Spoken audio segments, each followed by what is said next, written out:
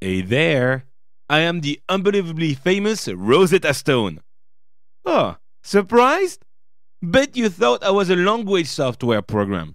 Or perhaps even a woman. Rosetta Stone. Get it? Actually, I'm a 1,700-pound slab of rock with a bunch of the same words etched into my face in 3 inscriptions about 2,200 years ago. Oh boy, that was chiseling process painful. Like getting tattooed all over your cheeks.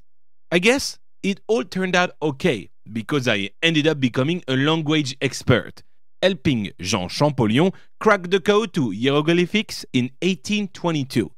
Together, we unlocked the mystical secrets of ancient Egypt.